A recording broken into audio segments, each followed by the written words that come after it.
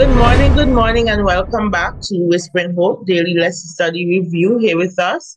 This week we are studying Christ-shaped lives and spirit-inspired speech. And our topic for this morning, Wednesday morning, is the Holy Spirit in the believer's life. But before we go into our discussion, we're going to invite Pastor Joseph to offer a word of prayer for us, and Elder Josiah will read for us our memory text. Let us pray. Gracious God and our loving Heavenly Father, we are indeed thankful for the privilege of seeing another day.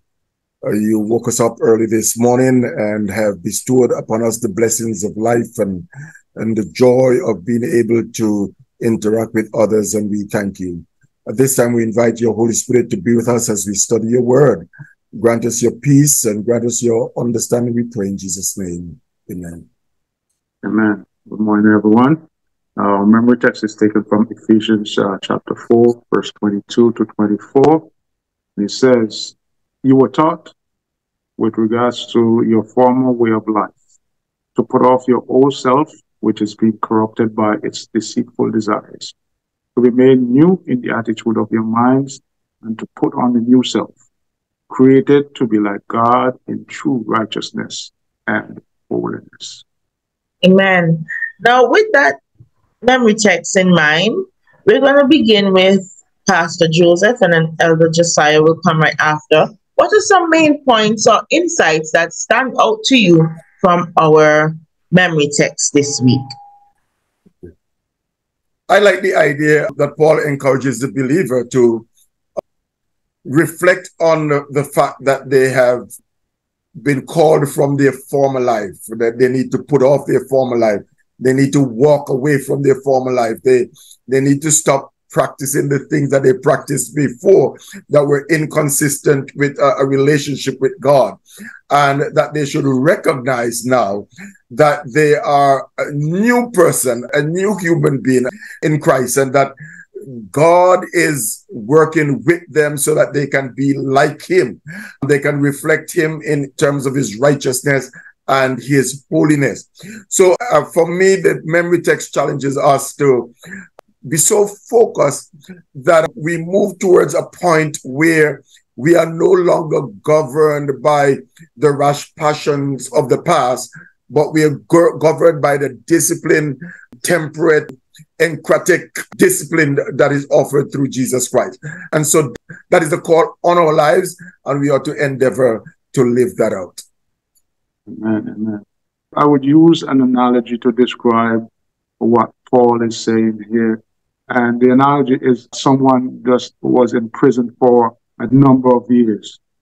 So you are groomed in this prison type of life. And all of a sudden you were released, and you were given a new identity. You were given all the necessary tools to change your mind from that mindset of being in prison. And you were urged to take this new life, not to go back to that prison life. So Paul is saying here, now that you have this new life, take it, because it is going to be beneficial for you in the end. Your past life has no benefit for you, and it only leads to destruction. So that new life that you have in Christ now, take it and let the Holy Spirit lead you to what God wants you to be, and that is to save your life and to live for him. Amen, amen. So we're going to begin our discussion. We'll ask Pastor Joseph to read for us Ephesians chapter 4, verse 30. Ephesians chapter 4, verse 30. And then when he's done, we're going to come right back and we're going to address our question. Ephesians 4 and verse 30 says, "And do not grieve the Holy Spirit of God, by whom you are sealed for the day of redemption."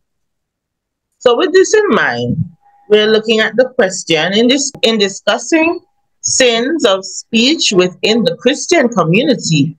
What exhortation does Paul share about the presence of the Holy Spirit with believers? We're going to begin with Elder Josiah, and then Pastor Joseph will come right after. I think Paul is saying here that the Holy Spirit is a person of the Godhead. And just as Jesus came and shed his blood for each and every individual so that we can have eternal life, the Holy Spirit has a purpose in our lives today, and that is to keep us in line with, in tune with God at all times. I can say this boldly that without the Spirit, we do not have a Christian life. The Holy Spirit is the one that convicts us. The Holy Spirit is the one that prompts us to serve God. And without the Holy Spirit, our life as a Christian does not exist. It's plain and simple as that. I like what Elder Josiah said. And we ought to pay attention to Paul's counsel here, because he's calling us not to frustrate the Spirit, not to slight the Spirit, not to take an attitude that brings the Spirit to a point where he no longer is desirous of working with us. I mean, knowing that God is long-suffering, that takes a lot for that to happen. But the point, I think, is absolutely clear, that we ought to guard how we behave. We ought to guard how we speak about God, speak about others, how we treat others, how we respond to the pleadings of the Holy Spirit, how we respond to his guidance, how we respond to the impression that he makes upon our lives, whether we do not just walk away from it, abandon it, ignore it, belittle it. Those are some of the ways that we can grieve the Spirit and make it difficult for him to be able to do his work. Elder Josiah pointed out that the Holy Spirit is integral to our spiritual and Christian experience. And so if you frustrate him, it is like the tap that brings you the water. If you turn it off, if you cut it off, or as we would say in Antigua, if you don't pay a bill and allow APUA to cut it off, you will no longer have access to that water flowing that you need. And so that is what Paul is saying. Don't bring yourself to the point where you make it impossible or difficult for the Holy Spirit to be able to work in you, to work with you, to woo you onto the path that God wants you to be.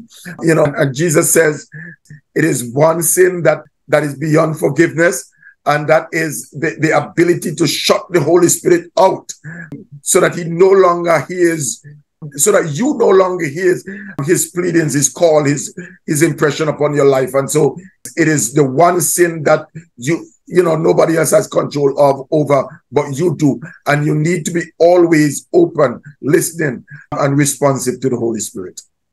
And in addition to that, also, when you talk about seal unto the day of redemption, remember, it is the Holy Spirit that's going to keep us until Christ comes. So the thing is, when the Bible is saying, grieve not the Holy Spirit, we have to be dependent on the Holy Spirit for our salvation, for our lives to be transformed into that image where Christ wants us to be. So without the Holy Spirit, that's why we cannot discard of the Holy Spirit in our lives, because it's the Holy Spirit that gives us understanding. It's the Holy Spirit that gives us conviction that Christ is calling for us.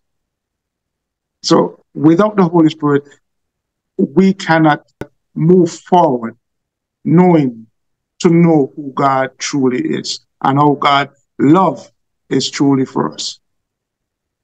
Amen. So you somewhat went into the second question. However, you could elaborate while you're sharing your thoughts. So the second question says, what is the role of the Holy Spirit in the believer's life? And then you're going to share with us, what are your thoughts on why Paul is here affirming or confirming the role of the Holy Spirit in the believer's life? So we'll begin with Pastor Joseph and then Elder Josiah. The role of the Holy Spirit, as mentioned by Jesus, is to guide us into all truth. But the Holy Spirit is also there to awaken in us our sense of the covenant that we have with God. The Holy Spirit helps us to understand whether we are in sync with that covenant or whether we have strayed away from the covenant. The Holy Spirit is there to woo us back, to draw us back into the presence of God. The Holy Spirit is there to help us to understand the Word of God. The Holy Spirit is there to guide and to impress upon our hearts the need for a deeper connection with God. And so everything that we need in order to live that Christian life, in order to walk with God, in order to maintain the covenant relationship with God, is made possible through the aid of the Holy Spirit, the presence of the Holy Spirit. And so that is why our previous discussion is critical, not to bring him to the point where he no longer is being heard or appreciated by us, because we cannot be who we ought to be in Christ except the Holy Spirit is there to be with us. And so it is far beyond what we are able to express, the importance and significance of the Spirit of God in our relationship, in our walk, and in our commitment to God. You look throughout the history of mankind, and we as Christians, we have the Bible to show us how sin originates in man's life and how it's led to the destruction of mankind. Mankind has always have this insatiable appetite or wanting to worship something. And God in his word said, you know what, I never left you. And when Jesus was leaving the disciples, he says, I will send you a comforter. And that comforter is the Holy Spirit to always show mankind, wherever you have gone, I'm going to send you the comforter to guide you back to God, to guide you back to a knowledge of what God wants of you. He does that. I like all the different examples that Christ brought to us when he was on this earth. Sometimes he gave the disciples parables, and sometimes it's hard for them to understand when he gives them the word. And in some cases, it's only after he have left and sent the Holy Spirit to them, they really understood what it's all about.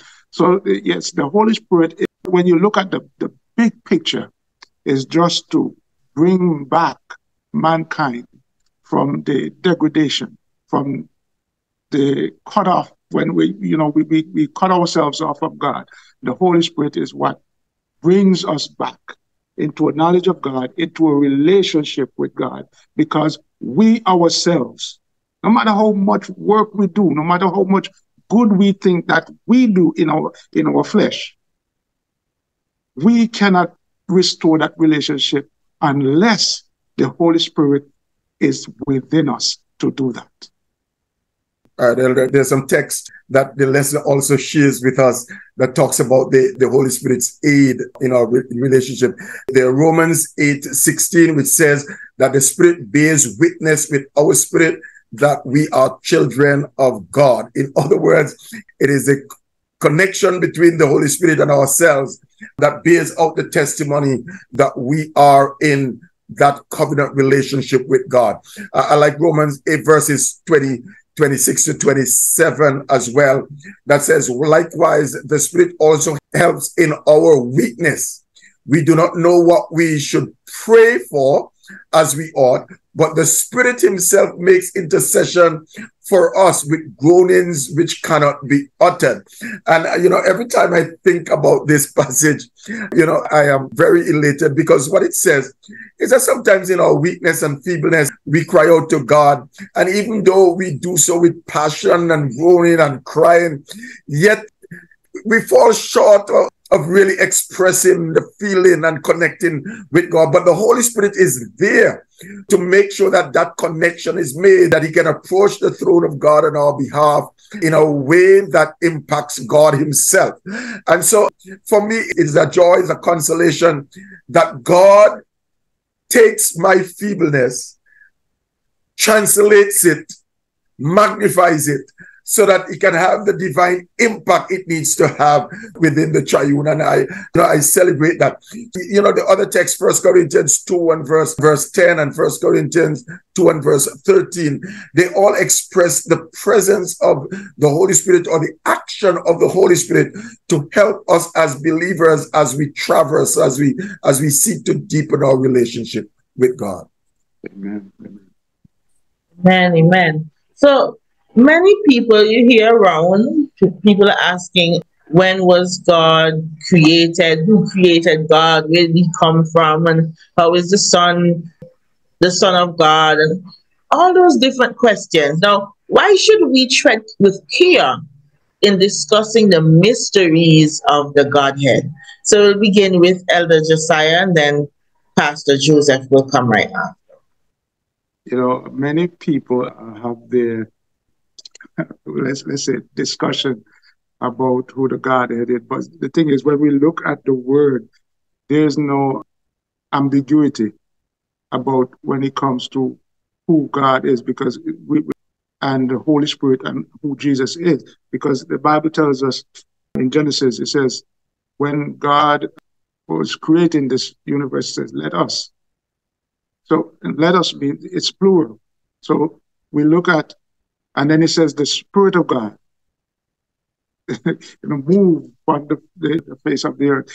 So we realize that from the beginning of our existence, we realize that God the Father, God the Son, God the Holy Spirit was in unity creating the earth.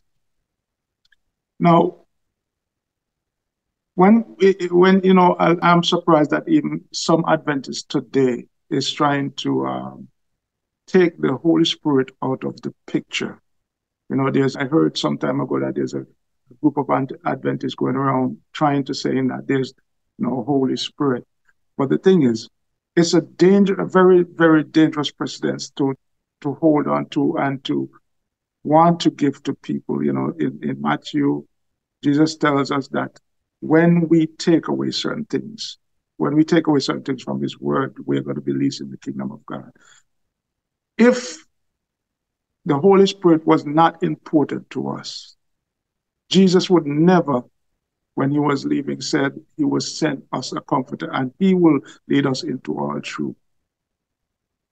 Like I said in the opening, without the Holy Spirit, we would never be living a Christian life today. Without the Holy Spirit, we would never have the word before us today. Because the Bible tells us that holy men that were moved by the Spirit of God put these words together, put the thoughts that God wants us to know in these words. So it's very important that we take these things seriously about who the Holy Spirit really is, who Jesus Christ is, and who God the Father is. Like I said, we cannot say, and they all operate in unity for our sake. It's very important, and I'm going to stress this point. It's very important that we yield ourselves so that we can be taught by God through the Holy Spirit, which is the corresponding agent in our lives with heaven continually. This particular section of the section of today's lesson entreats us to make sure that we understand fully the Godhead and the role of the persons in the Godhead, and not to minimize their role first, but also not to distort their role. And I think Elder Josiah made some very salient points there as he discussed this section. But it's important for us to be able to appreciate, and I think as you led into the question, Ayodele, you made the point that God is, and that the Son, even though he's referred to the Son, that he is God and a person distinct from the Father. But also the Spirit, even though we refer to the third person of the Godhead as a Spirit, the Bible is clear in terms of helping us to understand that he has personality. And earlier on in today's lesson, we talk about him being able to be grieved. And Elder Josiah made the point that we should not miss the fact that he is a person, that he can be grieved, that he understands. that he works with us. It is important that we do not minimize that and think that, hey, listen, Jesus is somebody that was begotten. And like people like the term, to use a term, begotten. Hence, he is not really God, but God had him at some point in time. No, in essence, whenever there was a beginning, Jesus was. So Jesus didn't emanate from anything, wasn't created by anyone, wasn't born to anyone. He was God. At the same time the Father existed, Jesus existed, and so did the Holy Spirit. We ought to be able to appreciate that. But somebody says that familiarity breeds contempt. And so because the Bible pictures the Holy Spirit as being ever present with us, always walking with us, always working with us, always guiding us, always providing for us, always protecting us. They attempt to be the feeling that, hey, listen, maybe he isn't really God, because we have this picture that God is distant, or as the theologian would say, that God is transcendent. He is away. So anytime you bring God near, then you want him to be a person, you want him to be a human. And that is certainly not the case. We ought to be able to appreciate the fact that God is present with us immanently, and that he acts on our behalf imminently. I was preaching on the whole issue of Jacob and his wrestling with God. Jesus himself is there present in the struggle. And Jacob himself made that confession, I have seen the face of God. And so we ought to be able to appreciate that and not minimize the effort that God has made to draw us closer to him. The psalmist, probably expressed the feeling of all of us when in Psalm 80 says, what is man when you consider the extent of the universe, the vastness? Why wouldn't God be so concerned with little puny man? And so we think that we are too insignificant for this huge, colossal figure to pay attention to us, and yet still he does. As a matter of fact, but he did come and die for us so that we no longer have to suffer the penalty of sin, but that we can be freed. Talking about being sealed for redemption, that was made possible through the cooperation of the Father, the Son, and the Holy Spirit. Amen. Amen. Amen. So we're coming down to the end of our discussion, and it has been revealed to us an amazing truth. Now, it is the Holy Spirit, as said by our guest in the last question. It is the Holy Spirit of God who lives in such intimate contact with us that our actions are said to affect him. We share life with a member of the Godhead committed to us in a durable relationship that seals us until the end of time. What should our faith response be to this amazing truth? So what should be our faith response to this amazing truth? We'll begin with Elder Josiah, and then Pastor Joseph will wrap up this question for us. Our faith response is to yield ourselves to the prompting of the Holy Spirit. Whenever we see that, whenever we see something that we know, because the thing is, the Holy Spirit is going to let us know that God is calling you. And we should, by faith, even sometimes we as Christians find ourselves straying in many ways, many different ways. I think Ephesians 4:25, Paul was warning us. We talk about Christians now. Paul is warning us that when we look at our brothers and sisters in church and we say bad things and we do bad things, we are undermining the work of the Holy Spirit. Because here we declare that we are part of the family of God. But yet still we are finding ways, and I think it's 1 Peter chapter 5 and verse 8. It tells us, be sober, be vigilant, because your adversary the devil, as a roaring lion, walk about seeketh whom he may devour. Now we can only be that way in terms of being sober by yielding ourselves to the Holy Spirit, because if we don't do that, we wouldn't even smell the devil coming. We would even imagine that the devil is coming doing certain things in our lives. So with the Holy Spirit, by accepting the Holy Spirit by faith, by doing the things which God tells us to do by faith, every time the devil comes around, just as when Jesus got baptized and the devil came to him and started to say this, if you do this, if you do that, if you do that, Jesus always will refer to him to the Word of God. The Word of God. Because he depends on the Father all the time. So he's telling us, in essence, depend on my comforter that I sent to you so that you can withstand the wiles of the devil, so that you do not speak ill of your brother. You do not think evil of your brother. And that can only be achieved by, like I said, accepting the Holy Spirit prompting by faith, by searching God each and every moment of your life. And that can only come by the Holy Spirit guiding you each and every time. You being dependent. Paul is warning us. Keep the Holy Spirit at the forefront of our minds so that we do not fall into that trap of the devil and lose out of the kingdom of God. A very good submission. Again, while I'm reflecting on this, but what should be our response to this amazing truth that the Holy Spirit is affected by how we behave, how we talk, the things that we do. And what comes to my mind, you have a close brother or sister or a relative who is always there for you, watching out for you, but every time they come into your presence or you're in their presence, you bring some level of embarrassment by the kind of conversation that you carry on, or by the fact that you love to drink, or you love to talk bad word, or you like to smoke, and they just don't like it when you behave that way when they are around.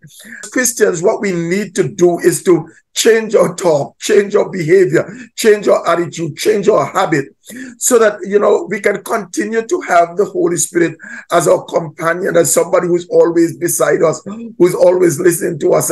And the other thing is that the Holy Spirit has our back. He's there to protect us, to guide us into truth, to lead us in the path that's right. And so when we make it difficult for him to do that, that is what it is to frustrate him.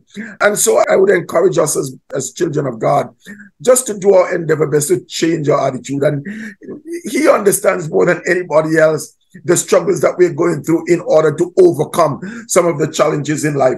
But don't be flippant. Don't disregard his counsel. Don't aggravate him, as I love to say, or don't dismiss his, or don't devalue the contribution that he's making to this relationship. Do what you need to do in order to bring about the change. And the good news is that he is an aid to you in bringing about the change as well. So allow him. It is like somebody wanting to help you through a problem, but instead of allowing them to help you, you dig yourself deeper and deeper into the problem, much to the dismay of others. And so I say to us, let us listen to the voice of the Spirit. Let us heed his message to us, and let us walk with him so that we can make it into the kingdom of God. Amen. Amen. Now we've come to the end of our discussion. However, we can't end without our takeaways. Now, there was a lot of things that we went through this morning, and there's so many things you could take away. However, you can only choose one. So we'll begin with Elder Josiah, and then Pastor Joseph will come right after. What is your takeaway from our lesson this morning? I will go back to that scripture that I read from 1 Peter. The devil is he's relentless in coming after us. And as relentless as he is in coming after us, Christ is also relentless in saving us. So whatever lengths God will take, whatever it takes to get us out of the grips of the devil. And the Holy Spirit is his agent in doing that. So let us, as we say, by faith, hold on to the promptings, to the leading of the Holy Spirit, so that we may not be caught up into the devil's net and lose our salvation in Christ. I take great joy and assurance from the fact that the Holy Spirit is constantly with me and with us as we journey towards the kingdom, and that he makes himself available to ensure that we grow, we develop, and that when in our weakness we falter and fail and are unable to articulate as well what we really want, that he is there to be our aid. From that, I said, help me, O Lord, not to frustrate him, not to slight him, not to ignore him. May he constantly be there to provide me with what I need in order to make it to heaven's shore. Man, now we've come to the end, the completely end of our discussion this morning. And we're glad that you could have joined us. We look forward to seeing you tomorrow when our topic will be kindness, not bitterness. Kindness, not bitterness. So share the link with a family, share the link with a friend, and join us as we continue to study together.